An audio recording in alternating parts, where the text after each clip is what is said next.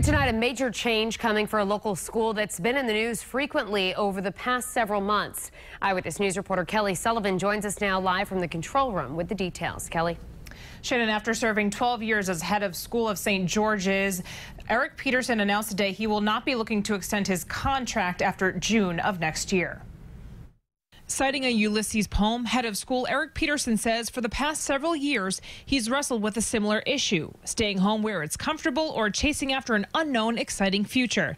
Peterson says after much reflection and consideration, the remaining year of his contract as head of school will be his last. Peterson saw the expansion of the Hill Library, numerous dorm renovations, and the creation of an academic center that enhances the way students learn math, science, and technology. But most recently under his reign, a lengthy state police investigation into several sexual abuse allegations of former staff and students.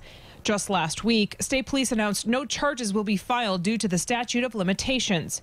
Though Peterson does not say the investigation influenced his decision to step down, in his resignation letter he said, quote, "Even though recent months have been challenging ones for St. George's, I'm confident that the next head of school will arrive at an important juncture in our history and will be well positioned to carry the school forward in continued positive ways." Board of Trustees Chair Leslie Heaney announced the school retained executive search firm Spencer Stewart to conduct a nationwide search for a new head of school to ensure a smooth transition of leadership.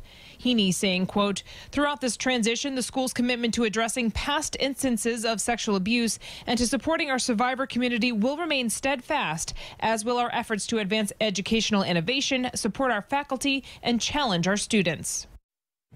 And tonight we reached out to the attorney representing the survivors of the St. George's sexual abuse allegations, and he says that the survivors are looking for more than symbolic change at St. George's, and they won't stop their efforts just because there's a new headmaster.